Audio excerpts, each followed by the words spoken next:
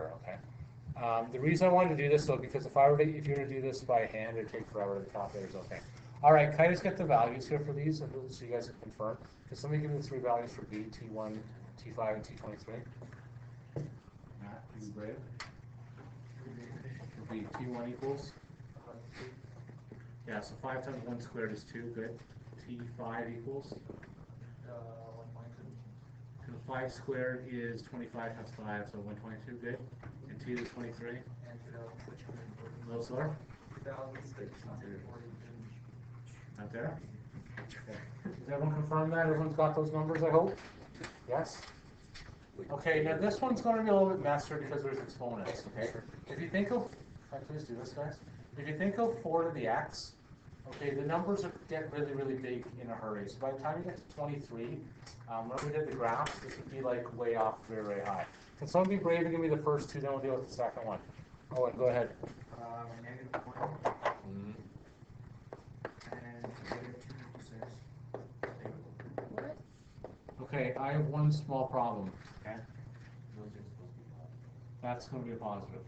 I definitely didn't do that. Now, just stop. Okay, let's explain why it's going to be all racist and we'll show you why it's going to be. Okay, so what's going to happen for this one? We're going to say T1 equals -4 to the 1 minus 1, which is -4 to the 0. What's anything to the power of 0? 1. Even if it's negative, it's going to be 1. T to the 5 is going to be -4 to the 5 minus 1, which is -4 to the 4. Now, before we do this answer out, if I have to the power 4, will the answer be positive or negative? Why does it have to be positive? Being a positive times Yeah, positive times a positive. or Any even number will end up being positive, right? we made a negative times So it's a negative. So let's 4 to the 4. I can down there. Is that 256? Yeah, so it should just be positive 256 then instead of negative. If you couldn't get that on your calculator, I'd probably just like do it with a bracket like that, right? -4 to the 4, and that should do it. All right, Owen, redeem yourself. Can you do the 23? Because this is going to be huge. 1.75 talking about times 10 Yeah, I got it with that. So the way we did this is -4 to the power of 23 minus 1, which is -4 to the 22, which is that big number. Yeah. You know the last question how we like wrote out all the zeros? Yes. 2 questions. Are we ever gonna have to do that? No. Okay. And if there's like 10 decimals, do I have to put zeros after all 10 decimals? One more time. The Okay. last part. So if it's like 1.7592 and I was to write out the 13 zeros, do I have to put it after all? Yeah, so what would happen is this, it would be 13 after the decimal. Okay. Okay, so there'd be 1, 2, 3, 4, 5, 6, 7, 8, 9, 10, 11, 12, 13. So it's this is the 10% of the 13 is here. It's right there. So it's at, you know what I'm saying, like after the decimal. You guys do this in science class? I hope you do. Nobody does this in science? I yell at all your science teachers. One person does it in science, that's good, Kylie, okay? And no one else does, okay? Your scientific notation, I think you should do. You should do scientific. Nobody's not. Oh, Loney, it's grade 9, I think, isn't it? It's this year, yeah, should have been. Okay. Yeah, but then we just they don't use it for the rest of the Scientific notation. Yeah. Math, okay, math, do better. Okay, I know you should do it. Okay. Okay, here we go. Now for this one here, this is going to be a little bit messier here. Can I get a brave soul to raise their hand that hasn't raised their hand today? Somebody new. T to the 1. What's this one equal? Somebody new. Somebody new, please? You're not new. You guys are both old. Somebody new. Oh, good golly, Miss Molly. This is why Spider-Man gets passed around. If teachers are watching this, when there's a lull in your class like this, tell a quick joke and then make somebody answer a question. All right, Noah, how do I T1? What do I do? Yeah. And that turns to be 0 over 4, which is equal to 0. Okay. It doesn't hurt on this one. I know you guys think that you have super duper calculators to do it in there. It doesn't It'd hurt. actually be, wouldn't that be 6? Naturally. Oh. I'll just edit that out of the videos and none of the math teachers will know when they're that mistake. on my head, that was a test. Welcome back. Okay, T2. Can somebody else do T2, please? T5. T5, I mean, yes. Yeah, Chris again?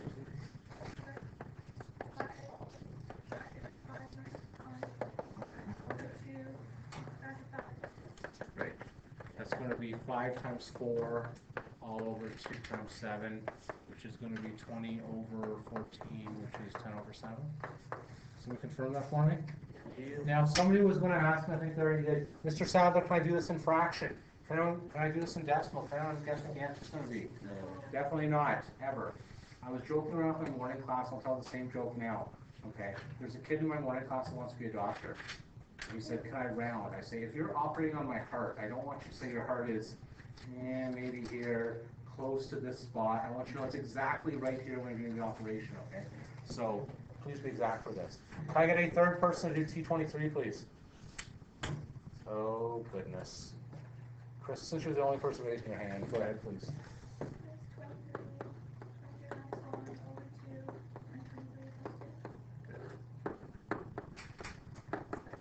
So that turns into 23 times 22 over 2 times 25. I can't do it in my head. So we can do it. 506 over 50. So how much? 50? And that shall be break down a little bit. 253 over 25. Is that right? Okay, good. All right, so hope we can see when you have the equation, life is easy. Okay? When life is not easy is when you don't have the equation. That's going to be the next part of the lesson.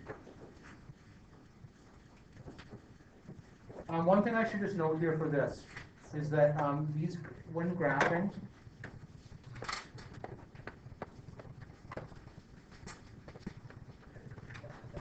sequences are not continuous.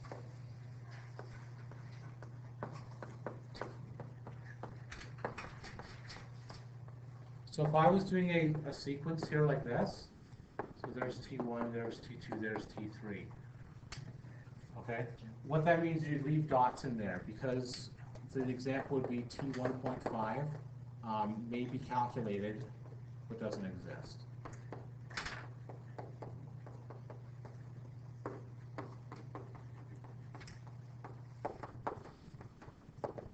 So no line.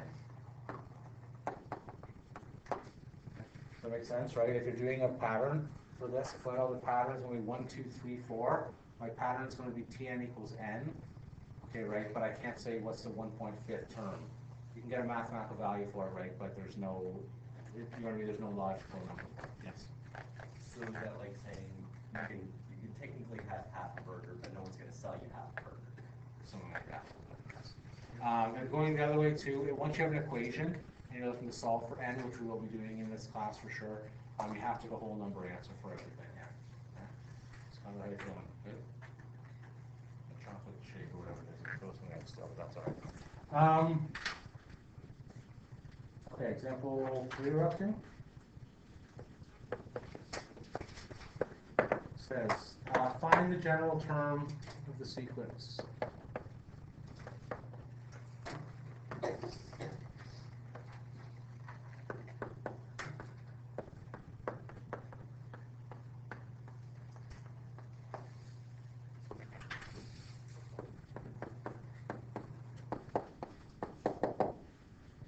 Okay, so this is where light starts to get a little bit more difficult for you guys.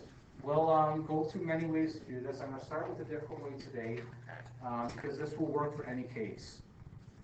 This is a nice, beautiful pattern. Going back to grade 9, what type of equation should this be, looking at it? Good, okay, we're going back to grade 9. What would it be? Linear, this is going to be for sure. Okay. So the way I'm going to do this here, I'm just going to write out T1, T2, T3 equals. So I have 4, I have 6, and I have 8. What's the pattern we did each time here, Liam? What do we do? I'd like to. I'm going to go back to T0 just for fun. Okay. What would T0 be if I had to go back, if there's such a thing? What would T0 be? Right? 2. Okay. So the reason I want to do that, I'm going to slow down a sec here because I'm too excited here. Happy birthday, Cole, if I haven't told you that yet. Okay, what you want to do in a sequence is you want to be able to relate something to the previous term. How do I relate T1 to T0?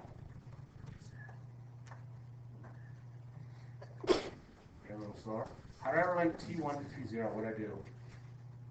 Stay with me, please, guys. Stay with me, right?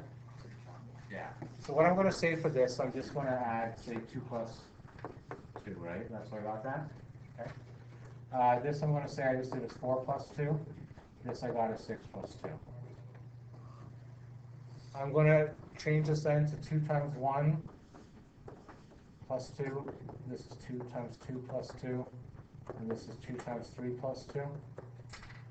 Therefore, my equation is going to be what? Okay, right now? 2 times 7 plus 2. And again, if you can get this in your head without my method, you can do that. Okay, that's fine. All right, but the idea is generally what you're going to want to do is go back to the first, to the 0th term, that'll be your starting point, right? And then use the pattern after that. What you're trying to do in here is to get, like this is your n right there, right? Like that's the idea. You want to get the n into the equation somewhere, so it'll make your life easier, okay? So the n is the only thing that should be changing. Does that sort of make sense a little bit? This is hard. This is a harder concept here, right? We'll do this in the next few weeks and just make sure it's good. Yes. So if that's how that works, what about things like, Pascal? Yeah, we'll deal with that. Fibonacci. We'll deal with that later on today. Okay, let's do one more here.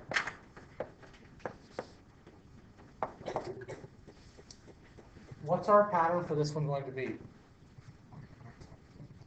Yeah, we're going to multiply by 2 each time, right? So I'm going to write here T1 equals 3, T2 equals 6, T3 equals 12. What would T0 be if I had to go backwards? What would T0 be? Nope.